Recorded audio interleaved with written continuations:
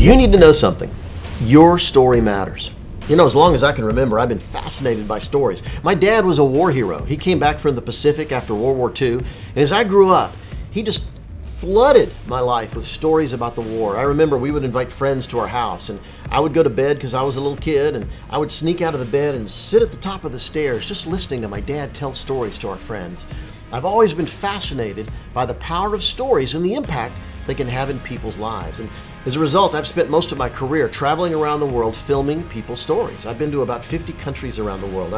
I've been to the headwaters of the Amazon River in Brazil. I've lived with the Bedouins in the Middle East. I've been through a military coup in Africa. I've had my crew arrested during a revolution in a country, all in pursuit of incredible stories, because I'm absolutely convinced people need to hear powerful and compelling stories. And the one thing I would probably tell you right now is that your story matters.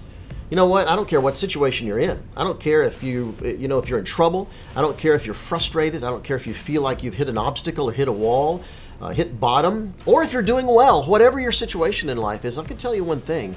Your story matters and it needs to be told. And I would encourage you to embrace your past, because your past has led you up to where you are today. Your education, your family, your jobs, that divorce you may have had, that being fired from your work, that failure in your past, whatever it is, all of those things, good and bad, have led you to the place they are, and they've created the story of your life. And I'll tell you something, your story needs to be heard by somebody, because it can change somebody's life. And one thing I would say is, though, whatever your story is, it's not complete until you've connected to the eternal story. Really, God's story is the story that gives our life significance. And so one thing I would encourage you to do is, whatever you are, wherever you are, I would take a minute and turn your life over to God, because allowing His story to be a part of yours will make a dramatic, dramatic difference in your life. Just take that minute right now and just ask God to come into your life.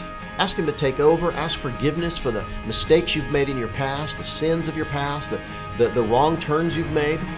Take that minute and ask Him to come in and give your story meaning and significance. Because when that happens, trust me, everything will change. There's someone out there that needs to hear your story, and it's time you started telling it.